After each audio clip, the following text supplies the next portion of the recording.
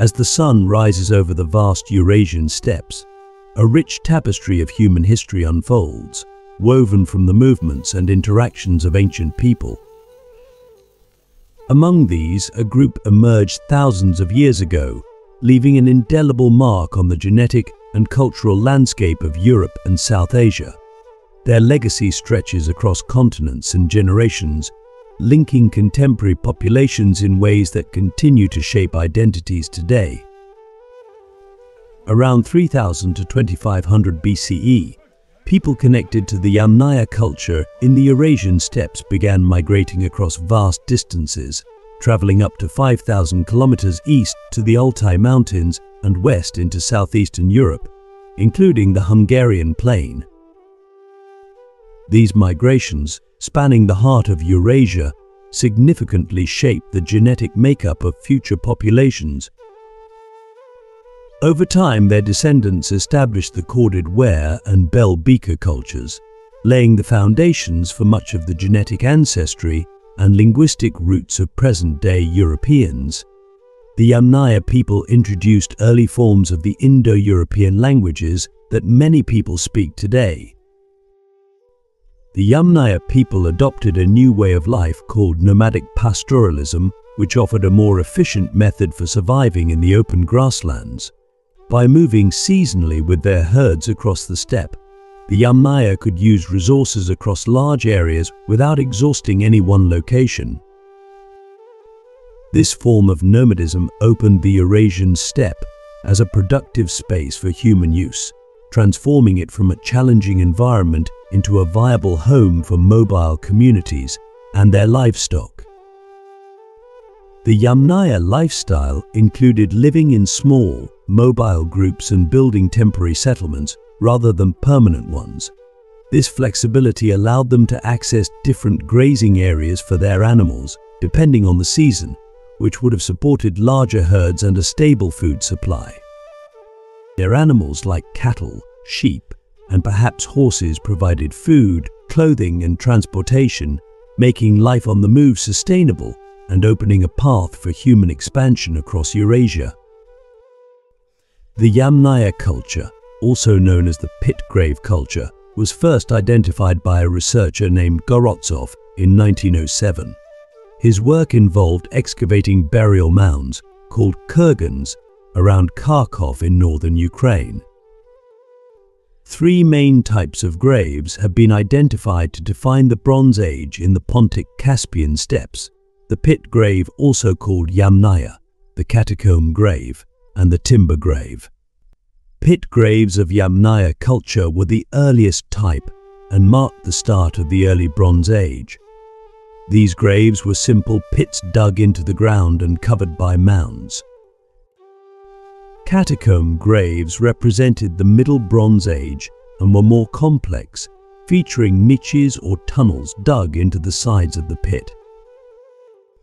Timber graves of Srubnaya culture characterized the late Bronze Age and involved graves that were covered with wooden logs or bundles of reeds in areas where trees were not available. In this video, we discuss the development and spread of Yamnaya culture. In the 1950s, researchers noticed that Yamnaya graves contained fewer metal objects compared to the wealth of bronze items found in other cultures of that time, like those in Europe and the Aegean. This led some scholars to label the Yamnaya culture as late Neolithic. Recent evidence showed a significant number of metal daggers in Yamnaya graves in the Volga-Ural steppes and lower Dnieper steppes. This new evidence, along with links to another culture called Mykop, led to a classification of the Yamnaya culture as the early Bronze Age. Despite this shift, some archaeologists still refer to the earliest phase of Yamnaya as Eneolithic, while most now accept that the Yamnaya culture marks the beginning of the early Bronze Age. The early Bronze Age in the North Caucasus saw the emergence of the Mykop culture mid-4th millennium BCE, known for advanced arsenical bronze metallurgy and connections with the wider Circumpontic metallurgical province, including the Yamnaya culture. Positioned within a trade network linked to West Asia and the Uruk expansion, Mykop elites incorporated Mesopotamian symbols of kingship, influencing the North Caucasus and steppe regions. Early Mykop groups migrated from the Caucasus around 4,800 to 4,700 BCE, contributing to local genetic ancestry but remaining distinct from the Yamnaya people.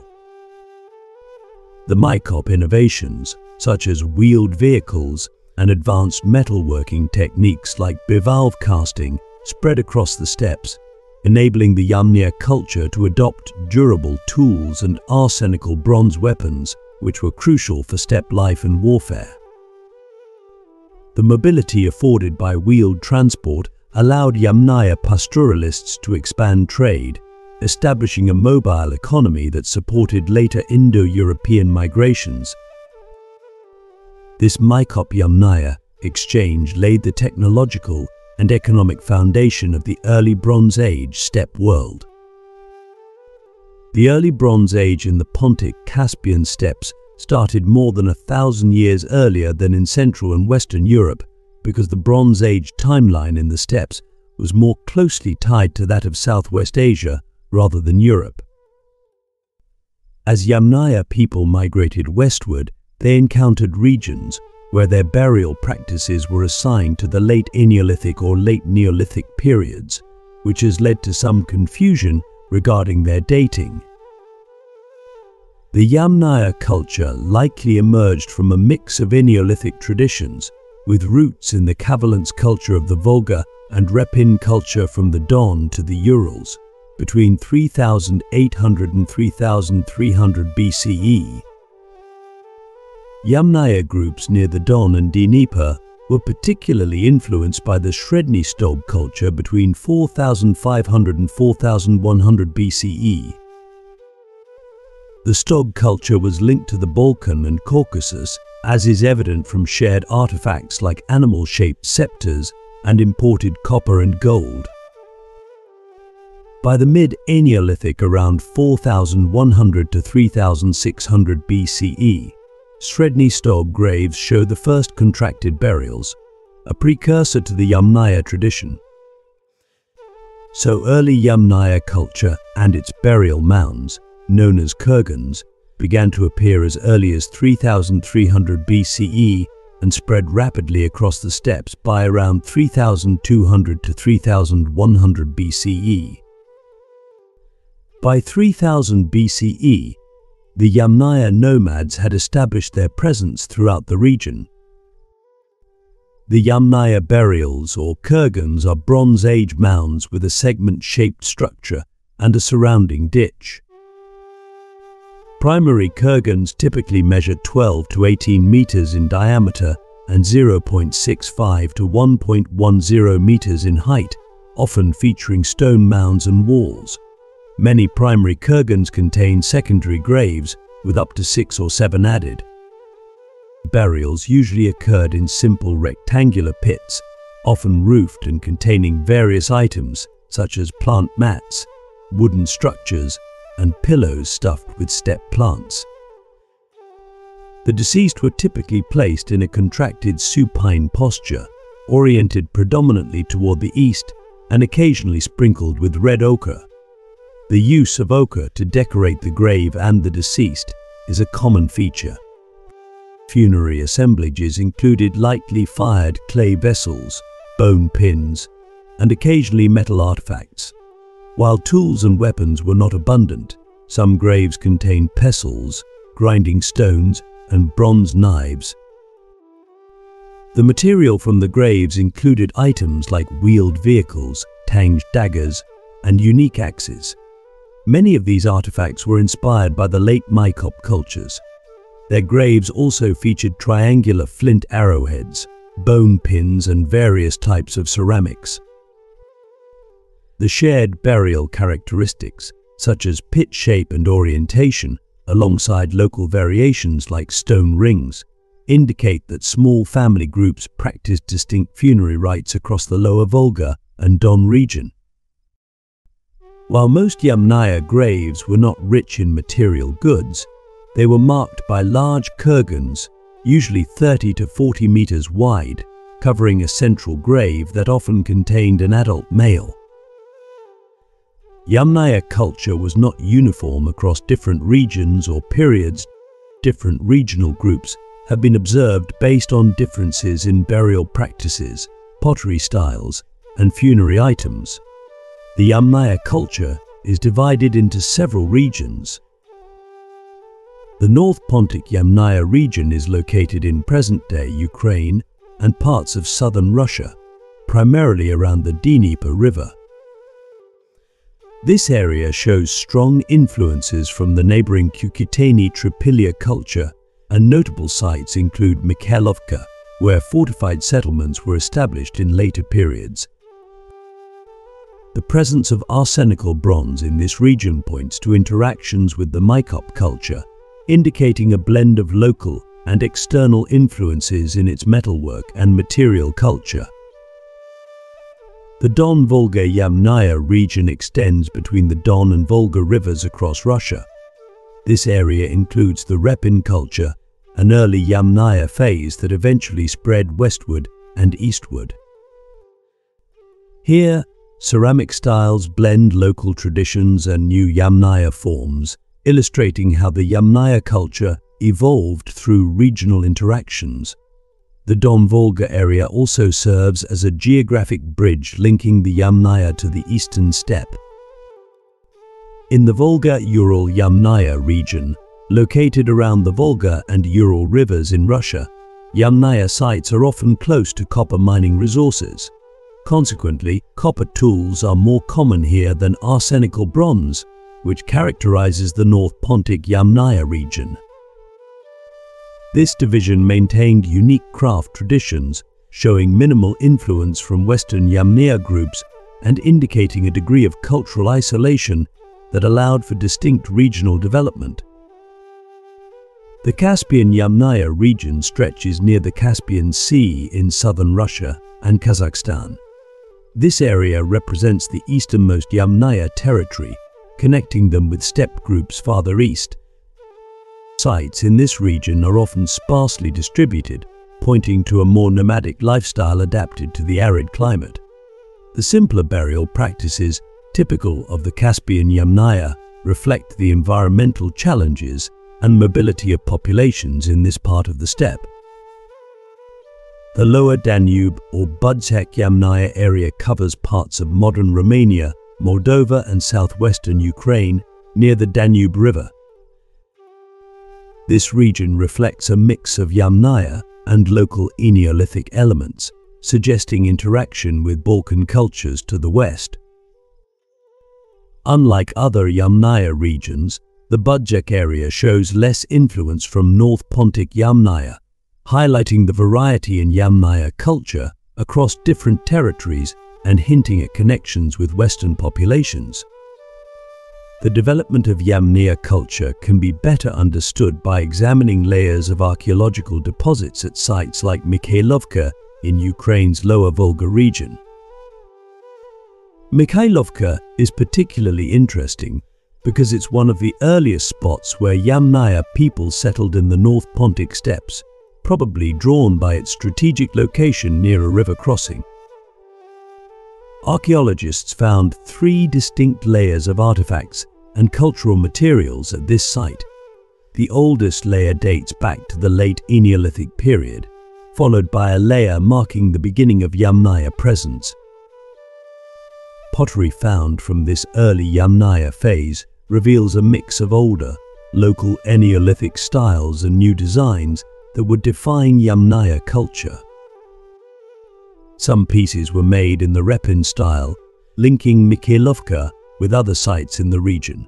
Radiocarbon dating supports this early Yamnaya expansion into the Dnieper steppes. Most Yamnaya graves and settlements date to a later phase, when the culture had grown more established. At Mikhailovka, this last phase is marked by a much larger and fortified settlement, indicating the expansion of Yamnaya society. Yamnaya pottery varied a lot depending on the region. Styles from places like Kavalants on the Volga, Repin on the Don, Mikhailovka on the Dnieper, and Budjak in the Danube all reflect unique, local traditions. This variety suggests that Yamnaya wasn't a unified culture in the way we often think of ancient societies. Instead, it was more like a shared belief system or way of life across different groups who each had their own craft styles. Even though they were genetically similar and practiced similar burial customs, their pottery and metalwork were regionally distinct, probably made by local artisans rather than the Yamnaya people themselves. The individuals associated with the Yamnaya culture, found in the Pontic Caspian steppes, show surprisingly little genetic variation. This suggests they descended from a small founding population, resembling a clan or group connected through shared paternal ancestry. However, it stands in contrast to the diversity seen in Yamnaya metalwork. For instance, arsenical bronzes are more common in the North Pontic steppes, likely influenced by the Mykop culture, while pure copper tools were prevalent in the Volga-Ural steppes near Yamnaya's copper mines. The debate about Yamnaya pastoralism centers on whether they were true nomads who moved constantly with their animals. Some researchers argue that the Bronze Age made true nomadism difficult, and that the Yamnaya's dependence on cattle limited their mobility. Instead of long migrations, the Yamnaya might have practiced shorter, seasonal movements within certain areas. This raises the question of whether their migrations, starting around 3100 to 3000 BCE, were due to a more mobile lifestyle or other reasons. If the Yamnaya were only semi-nomadic, their lifestyle may not have been much different from earlier herders. But if they were the first true nomads in the Eurasian steppes, it marked a major shift. By focusing on cattle, sheep, and horses, they began using grasslands that had not been grazed before. To support this way of life, the Yamnaya likely developed social and political structures to manage land, coordinate group movements, and maintain family and clan connections. They also needed practical skills, like horse handling and wagon maintenance, which would have helped them travel longer distances. Evidence like wagons and horse bones found in their graves shows they had the tools and animals necessary for a mobile, nomadic way of life. Since the area had poor soil and limited rainfall, farming wasn't practical, so raising livestock became a better survival strategy. The lack of any burned grains in Yamnaya graves suggests they didn't grow crops. Instead, they primarily sacrificed smaller animals like sheep and goats, which are easier to move around than larger cattle that need reliable water sources. Unlike farmers, the Yamnaya didn't build permanent settlements. Instead, they left large burial mounds, known as kurgans, which are typical markers of nomadic cultures. Built from stacked turf, these kurgans could be seen from far away and were often located far from rivers, showing that the Yamnaya used the open grasslands and moved their herds to find grazing land. Their diet reflected their pastoral lifestyle. The lack of grains in their diet and the focus on sheep and goats give us clues about what they ate. Modern scientific methods, like analyzing stable isotopes from bones and studying dairy proteins in dental plaque, help us understand their diet. These analyses support the idea that they relied on animal products rather than plants for food. Research comparing diets over time in the Volga-Ural steppes shows a significant shift from the Eneolithic period to the Bronze Age. While Eneolithic people ate more from forests and rivers, the Yamnaya diet shifted to include more livestock, especially sheep and goats. This shift shows they moved from a diet of fish and wild game to one based on grassland animals and animal protein. Yamnaya dental health was good, with no cavities, which is linked to a diet free from cultivated grains. This finding highlights their unique lifestyle compared to later groups who consumed more grains. The remains of animals from early Yamnaya sites, like Mikhailovka and Repin, give insight into their animal-keeping practices. Mikhailovka had a lot of cattle bones, suggesting feasting events, while Repin had many horse bones, showing the importance of horses in their diet. In contrast, another site, Usatovo, relied mainly on sheep and goats for meat and dairy. These differences show that while cattle were essential in some places, sheep and goats played a big role in diet and burial rituals across Yamnaya sites. Studies of proteins in dental plaque indicated that dairy products, possibly cheese and yogurt, became a regular part of their diet, while earlier Eneolithic individuals showed no such signs. Unlike other groups, there was no farming in Yamnaya graves, confirming that they didn't practice agriculture. The discovery of horse milk proteins in 2 Yamnaya individuals marks the earliest evidence of horse milk consumption. An important development was the invention of the wagon around 3500 BCE, which along with horseback riding increased their mobility. Historical accounts, like Herodotus's description of the Scythians, suggest that steppe nomads used 2 main types of transportation: horseback riding for quick travel and herd management, and ox-drawn wagons to carry heavier items like tents and food. Around 3400 to 3300 BCE, parts of wagons appeared in Yamnaya burial mounds, along with the oldest known wheel from this region. While some researchers think wagons were mostly a status symbol, others believe they changed how herders traveled and farmed, as they needed to keep oxen for pulling the wagons. Horse riding may have helped them manage their herds better, as herders on horseback in Mongolia today can handle 3 times as many sheep as those on foot. However, evidence of horseback riding is hard to find in archaeology, and it remains a topic of debate. The earliest known horse domestication likely began around 3500 to 3100 BCE at Botai in northern Kazakhstan. Horse teeth from Botai show signs of wear from bits, indicating riding. At Botai, 5 out of 19 horse teeth examined showed this wear, which doesn't appear in wild horses. Other evidence of horse domestication includes pits filled with horse manure, likely pens, and traces of horse milk in pottery. Before Botai, around 4500 to 4000 BCE, people in the Kavalants region in the Volga steppes, who already herded cattle and sheep, started showing new behaviors toward horses.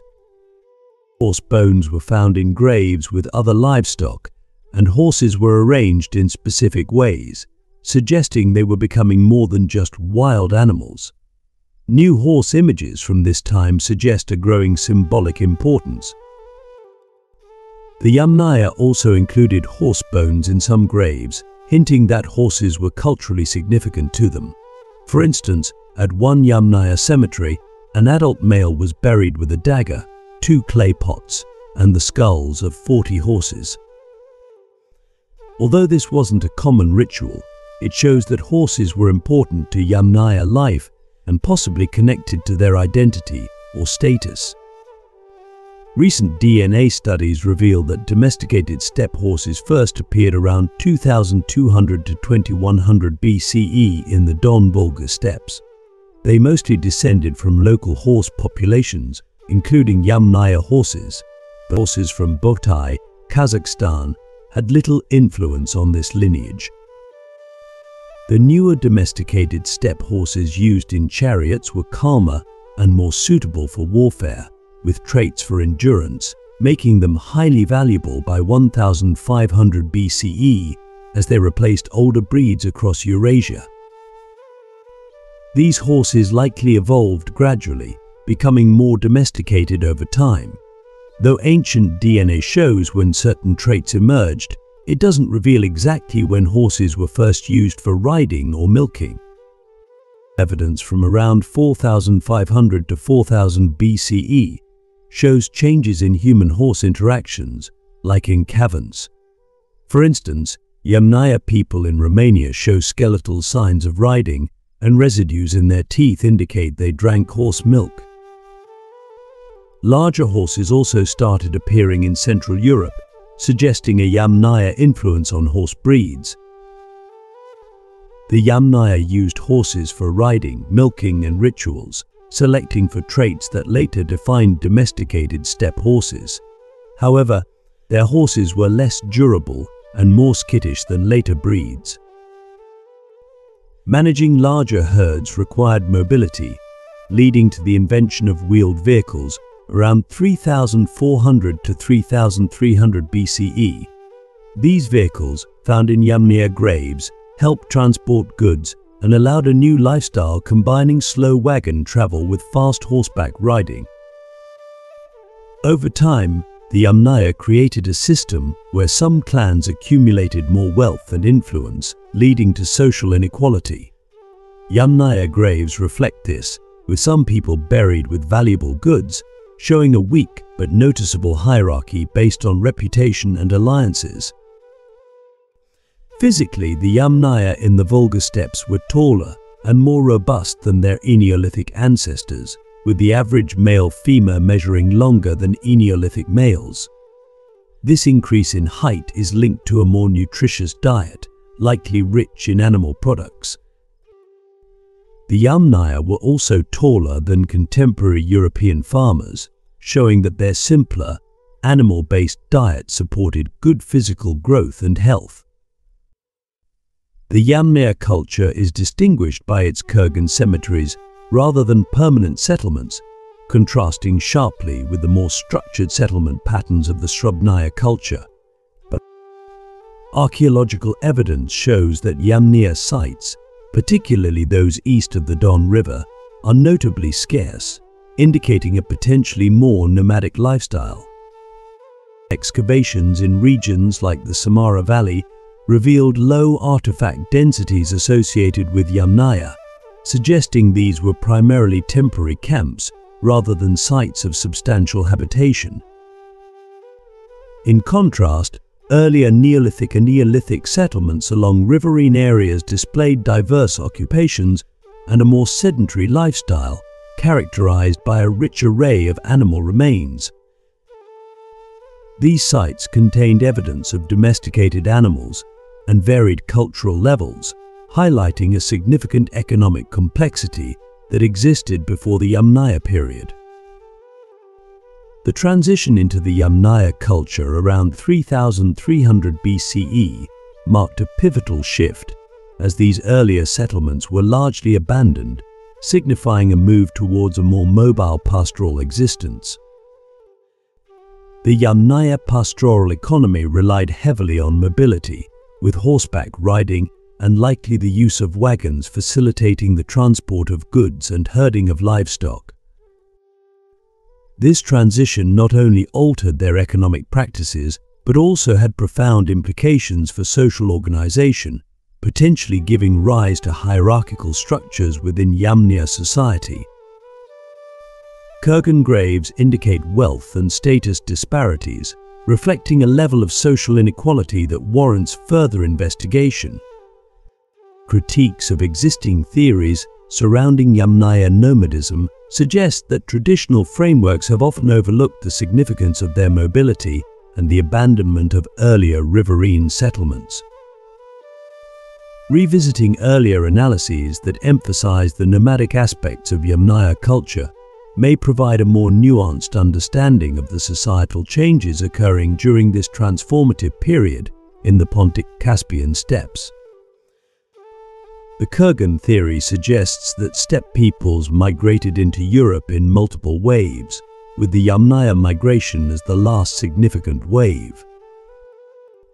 As the Yamnaya culture expanded into the Balkan-Carpathian region in the late 4th to early 3rd millennium BCE, typical burial mounds became common in areas such as Serbia, Bulgaria, and Hungary. The integration of Yamnaya practices into local customs indicates a gradual blending of cultures rather than a sudden conquest. These graves, known for specific burial rites, are mostly located between the eastern Carpathians and the southern Urals. However, similar graves found farther west suggest a migration of Yamnaya groups from the steppes, though scholars interpret the route of this migration in various ways. The spread of Yamnaya culture from the steppes north of the Black Sea to the West Pontic region, including the Balkans and Carpathians, likely involved waves of migration. These migrations, starting as early as 3800 BC, grew larger around 3000 BC as groups from the steppe moved southwest, overcoming challenges to establish new communities. Traveled early on, Yamnaya customs like burial mounds, ochre, and crouched burials appeared in regions like Thrace and Dobruja. Over time, however, local customs blended in, especially in southern Bulgaria, where graves began to include local pottery and ochre use decreased. The Yamnaya culture spread into Europe, especially through the Budjak culture, bringing Yamnaya traits to places like the Carpathian Basin and beyond. The Budjak culture, within the Yamnaya area, shows Eastern influences from Yamnaya traditions, like contracted burials, which started spreading from the Dnieper to the Volga region. These burial practices united communities from the Carpathian Basin to the Urals. The burial mounds in these areas suggest large population movements rather than just elite burials. These tumuli were widely accepted by the local population, indicating coexistence rather than dominance. Yamnaya burial practices became more distinct from their origin the farther they traveled, with northern graves resembling the homeland more closely than those in the south, which incorporated local elements. The reasons behind these changes remain uncertain, but may relate to both distance and time. This movement wasn't just one way. There was a pendulum migration where steppe groups brought their culture to the Balkan Carpathian region, and local traits returned to the North Pontic and North Caucasus areas, leading to even stronger cultural exchanges with the West. In the early Bronze Age, this exchange integrated cultures like the corded ware culture into the steppe, but the Caucasus region mostly received influences from the south rather than sending them outward to places like the Near East. Researchers believe that the Yamnaya migrations were driven by the search for new pastures and possibly by the desire to access copper resources in the region. However, the actual scale of these migrations seems to be smaller than previously thought. The evidence suggests that these migrations took place slowly, allowing for continuous interaction with their original homelands. This slow integration means that the genetic influence of the Yamnaya people in Europe was gradual rather than overwhelming. While their cultural impact was significant, it didn't lead to drastic changes in the local culture. The Yamnaya culture adapted to local traditions, indicating a complex relationship rather than a straightforward conquest. This slow process of migration and cultural exchange contributed to the emergence of the corded ware cultures in Europe, underscoring the complex relationships between steppe peoples and local communities that shaped the cultural landscape of ancient Europe.